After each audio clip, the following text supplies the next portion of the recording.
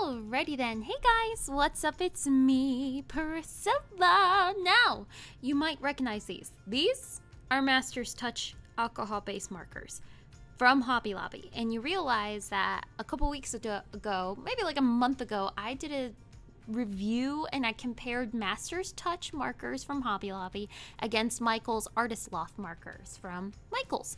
Now, Master's Touch is Hobby Lobby's brand new line of alcohol-based markers, and a lot of people were asking me because they were watching me on Instagram, and then I was reading my comments on the review of versing both of them together. As you can see, they have a chisel tip and brush tip, just note that.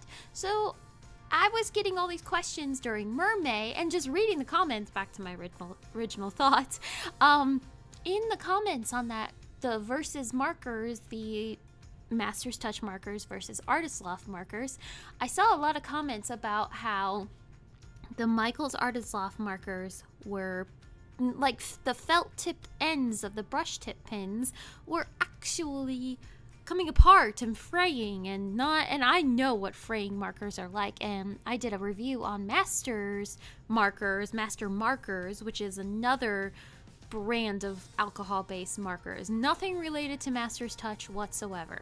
So the Master markers, I'm very familiar with that brand fraying at the ends and just completely destroying themselves, and I found that they leaked after they frayed and they were just horrendous markers, and I had no idea at the time. So it happens to be Mermay right now, and during Mermay I wanted to challenge myself to try to use Master Touch markers from Hobby Lobby this entire Mermay season. Now, I didn't really get to draw as much because my life was chaotic this past May month, so I tried to keep it as simple as possible. At first I started with the markers that you saw, that original purple set, the purple pink set that I got and that I showed you in that video. I started with that and I was happy. So then I went back to Hobby Lobby and then I saw that they had blenders with the Master's Touch markers. So I bought a set of 2 blenders. After I bought the 2 blenders, I then noticed more colors. So the thing about what's really nice about these markers is that they're very inexpensive.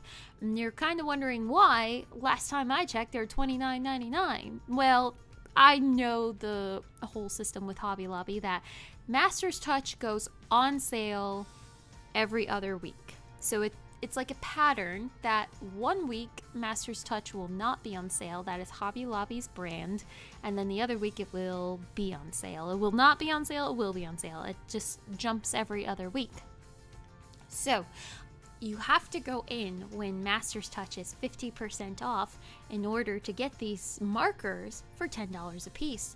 Now the thing is about these, they are really great quality, and I have been using the same markers over and over and over this entire month, and if you follow me on Instagram, then you would notice I have not stopped using Master's Touch markers throughout the entire month of May. Yes, I kept going and buying more and more, and as you can see, it grew up a huge collection because I was moving from state to state with my husband because I'm married now. So I moved from North Carolina to Indiana, and I just packed up all my art supplies and my Copic markers, and I sticked with the Master's Touch. And I really like them, and people were asking me on Instagram, do you like them? Do you like them? Yes, I really like them. These are my go-to markers. I even took my Ohuhu markers and I gave them to my sister-in-law because I wanted to have the space for the Master's Touch markers. So yes, the big question you're wondering, Priscilla, do you like these markers? Would you recommend them as a beginning artist? Absolutely, you have no idea. I even saw a kid standing in the Hobby Lobby aisle staring at the markers after he saw me pick up a package, and I kind of like walked back and I went, dude, these are the best markers ever. Now, there is one downfall to the Master's Touch markers, and it might just be a glitch with them, or it could be my iLLo sketchbook that you see me drawing in right now. It could be a glitch with that, but right now, it seems that the yellows and the oranges are bleeding onto other pages. For example, I kind of wanted to draw on the next page. So you know, you look at the spread and you've got the left side that's open and the right side that's open. But I carry my iLLo sketchbook with me everywhere. Now I've been in some really heated places where it's been outside in the heat, and it seems that the yellows are bleeding onto the next page, or they'll bleed through onto the next couple pages. So one of my drawings was actually covered in yellow ink, and it's from the alcohol.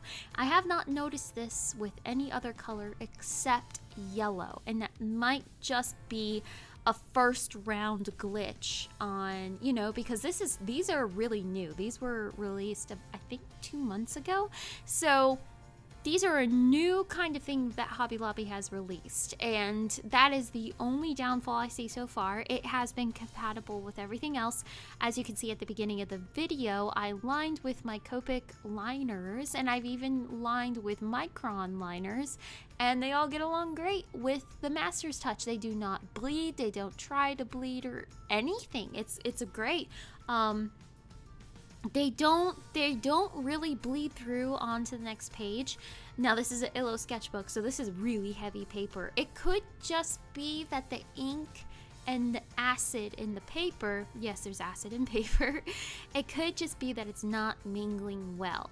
I've never had this problem with other brands before, not the Ohuhu markers and not the Copic markers. I've never had the problem of yellows bleeding onto the next pages, and that was the downfall. And I would stay tuned because I'm gonna do a sketchbook tour pretty soon, because this is the first Mermay I have ever completed.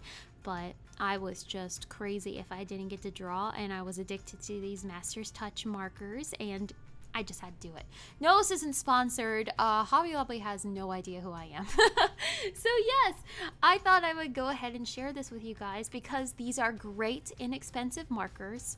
They're fantastic. They have not frayed. That is mainly the reason why I wanted to continue the whole month of May with Mermay, is to prove that they don't fray. They do not fray at all. They are great, great markers, and I would invest in some immediately. They seem to work on every type of sketchbook paper. I even tried it on basic sketchbook paper, just trying out my colors and making swatches. But yes, guys, if you have Master's Touch, leave in the comments down below how much you like them, and if you're going to get them, I would love to know. Yes, guys, have a most wonderful day, and I'll see y'all later. Happy end of Mermay! It's the last day! Bye.